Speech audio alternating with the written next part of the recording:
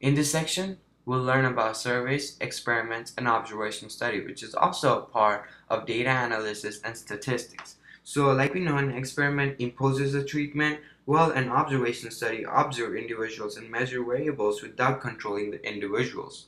So, moving on to here's the example one. And in this example, what are we trying to do? Well, here we are trying to identify whether a question is experiment or it's an observational study. So let's move on to our question number one.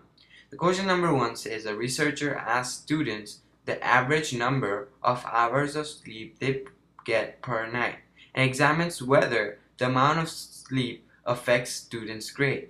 So what do you guys think? Is it an experiment that he does or an observation study? Well, it turns out the answer to that is the researcher gathered data without controlling the individual or applying a treatment. This situation is an example of an observation study.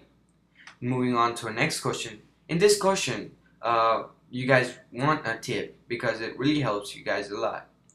Okay, so the question would be that if a question that comes up saying a scientist measures the height of 20 bird nests and counts the number of eggs to see if there is a relationship, is this experiment or an observation study?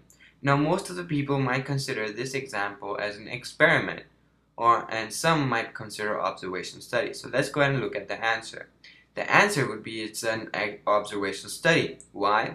Because remember, experiment is making a treatment. If you were to apply some cream or any stuff, the scientists gather data without any treatment. Thus, it's a situation of an observational study. But if you were to apply some or do some experiment on birds or nests, it would consider an experimental. But since it doesn't, it's an observational study.